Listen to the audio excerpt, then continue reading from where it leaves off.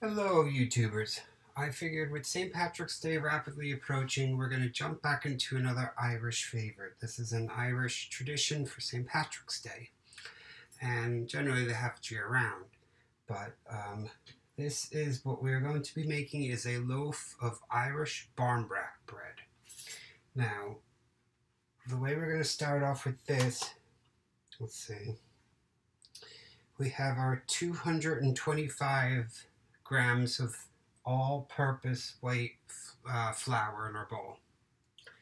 To that, we're going to add about 125 grams of brown sugar, and grab one of these.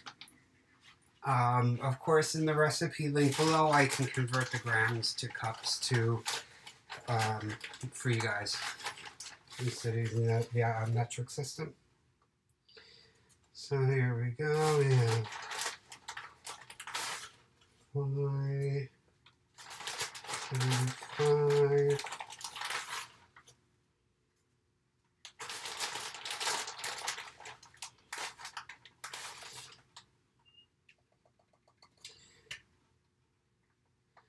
Okay. Perfect right there. So a little over, a gram or two over, but that's not going to affect anything. So we have our 125 grams of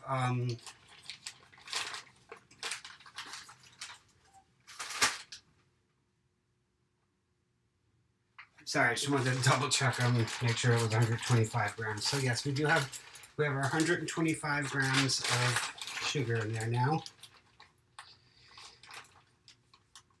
Now,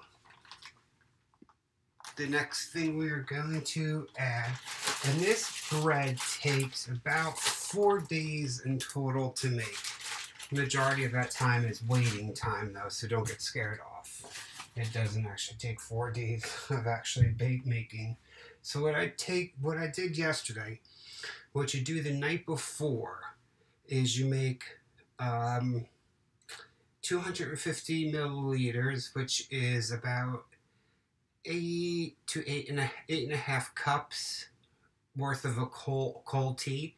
So you just make tea, leave it out to room temperature. So I took 250 milliliters, which is a little over 8.5, close to 8.5 cups of just freshly brewed tea that I brought cold.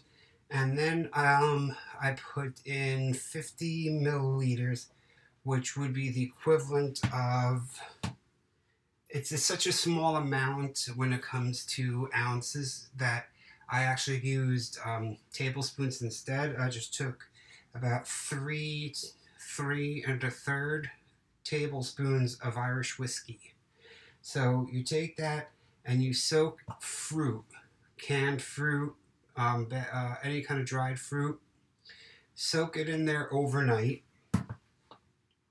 And then the next day, what we're going to do is put all that nice fruit that's now nice, plump, and we're going to put all of that right into the mixture. And it doesn't matter how much of this, as you're picking it up, if you've got some in your hand, because we reserve this tea whiskey mixture for a reason anyway. We're going to slowly add some into it later on, but we may or may not need the whole amount. It's just until we reach the consistency we're looking for. So if you get some in there for right now, not a big deal. So we put in our fresh fruit. Okay, so now we can take it off the scale. Yeah, we can take it off the scale. I don't think we have any more measurings to do. So what we're going to do now is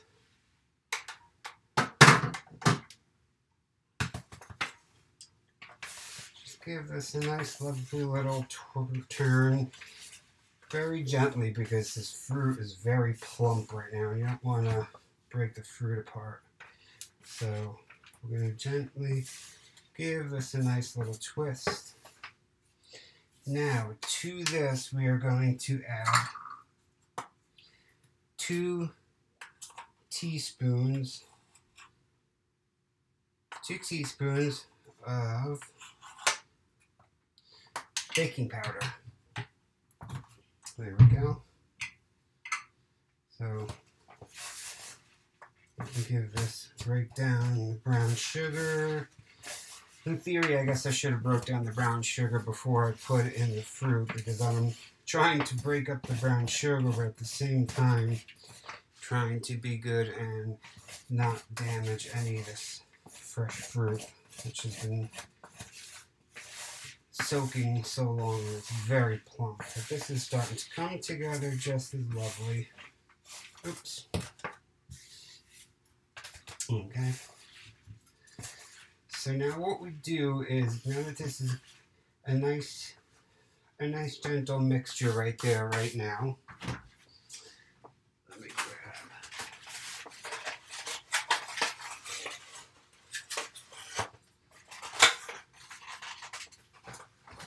1 egg. We're going to add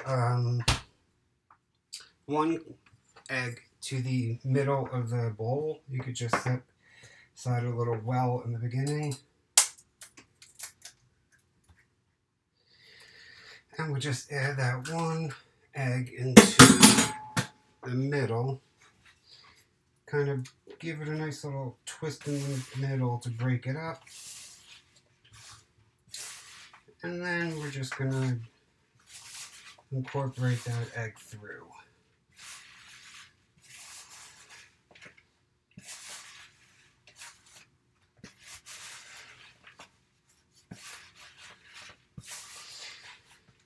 This is going to be an amazing bread. A lot of people don't, in America at least, don't make this bread, and this is very traditional loaf made in Ireland. So, okay, so now that we got that, as much as we're going to get, now is when we can slowly start to add the whiskey tea mixture. So, we want the consistency of a wet dough, basically. It doesn't have to be too wet, though, so we don't, yeah, this is already starting to come together nicely.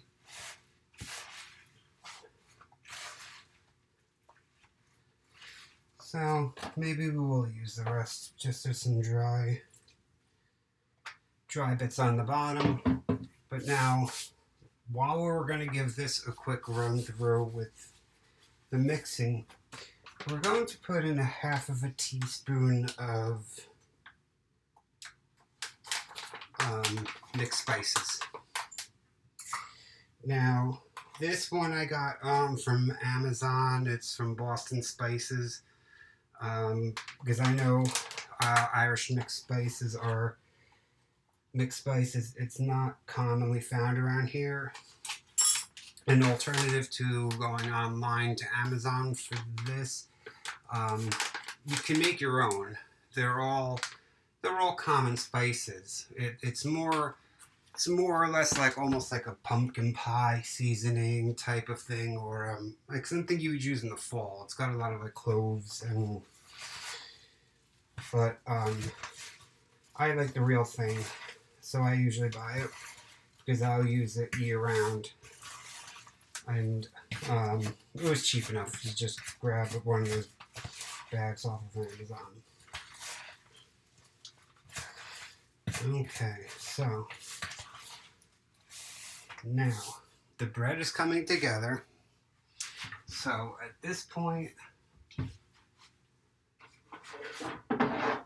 I grab my loaf tin, grab my spray, and I'm just going to give this a quick little spray.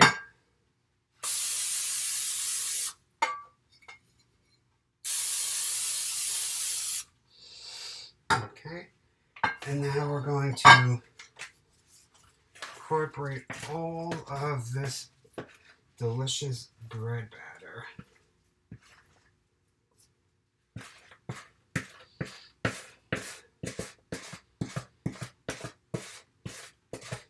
Okay, yes, I am one of those people that will try and scrape every single drop as possible out, because this is all just goodness you would be leaving behind. So we're going to scrape. There we go. Now, the tradition I know with Barmbrack bread is you're supposed to bake a ring into it, but since this is more going to be for my family, I'm going to leave the ring out. But there is an Irish tradition behind this bread that does involve baking a ring into the bread. I could talk to you about that a little bit more in a minute, but we are just about to get this put into the oven.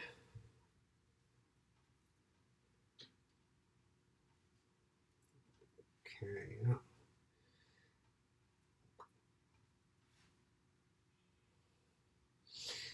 okay, so give it a nice little shake around. Tap out some of these air bubbles. Not that there should be many. And that looks nice and flat and even. So this just pops right into oven. I have the oven already preset, 325 degrees. And now we're just going to let that bake for about an hour. So I will get some cleaning up done around here, and I will see you all back in about an hour with the finished product. Okay, now here we have the final product all cooled and taken out of the oven, and just look at that. That looks beautiful, and I can't wait to cut into that. I'm going to let it settle for a few minutes right now, wrap it up in aluminum foil, let it sit for a couple hours, and we're ready to eat. Enjoy.